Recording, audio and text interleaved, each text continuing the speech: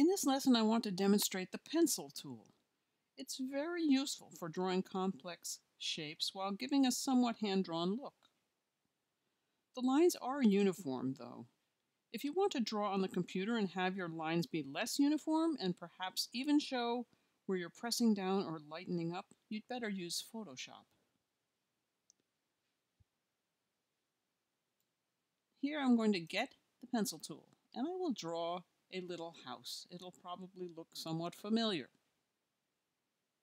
Now, when you draw with the pencil tool, you hold down your tool all the time. You don't click at all. So I'm going to start here and draw the little roof and the chimney and let go. Now I'm going to hit Command or Control and click outside to stop drawing. I'm going to get the direct selection tool so we can see how many anchor points there are. There are a lot. I could delete some by using this Delete Anchor Point tool. One by one, delete some anchor points. Another thing I can do is this nifty thing inside the pencil tool. They have the Smooth tool. Now I can just draw along pretty much where I drew before, and InDesign will decide for me how to smooth this out. They delete some points, maybe add some points, move some points, and they will smooth it out for me. I'll show you another smoothing trick in a minute, but let's use our pencil tool to draw another kind of a shape. We will draw a thought cloud.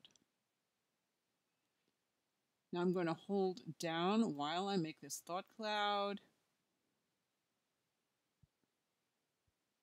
And here we go. There it is. Now it's got a lot of anchor points. We can use the Smooth tool and fix some of the bits.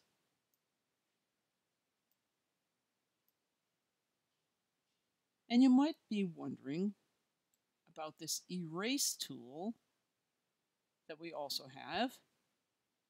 Here is where you erase some of your edges. Now, this is an upside down pencil. You use the bottom point of it, and we'll see what happens when we erase some of this picture. Oops. Now, because this has a fill, you can see what it's doing. It has erased the points, and now we have an open path, and this is what has happened. So if I wanted to get rid of this whole lump, that's what I would end up with. If I just do some of the points over here, I better select it again. Maybe with the direct selection tool. If I want to get rid of some of the points over here, I just go along, and that's what I get. So it's kind of destructive, but now you know what the Erase tool is.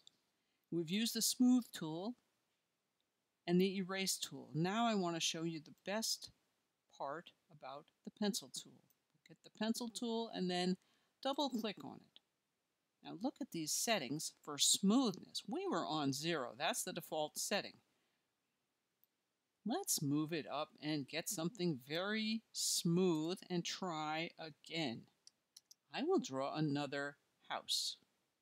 So I've got the pencil tool and it's got 77% smoothness. I'm going to draw another house. This is going to come out terrific. See that? Nice house. I'm going to let go. Whoops. Now that's a bit too smooth for a house. So I recommend not using the smoothness tool too much for straight lines. Let's draw a thought cloud though. This is going to come out terrific. You can see I'm drawing kind of lumpy as usual.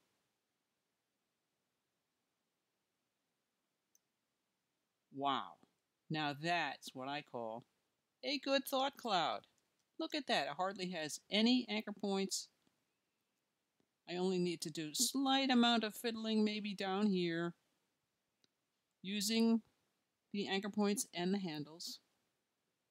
I guess might as well demonstrate that.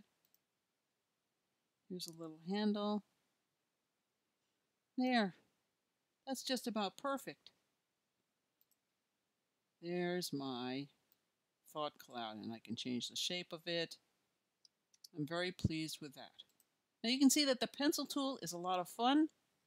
If you remember to use the settings, you can get your picture as smooth as you like. And also, of course, there's the smooth tool if you want to fuss with it at a small scale. And now you know how to use the pencil tool.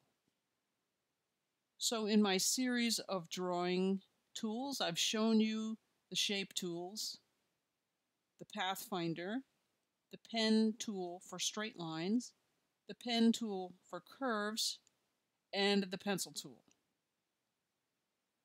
I hope you find the right tool for your purpose and enjoy using it.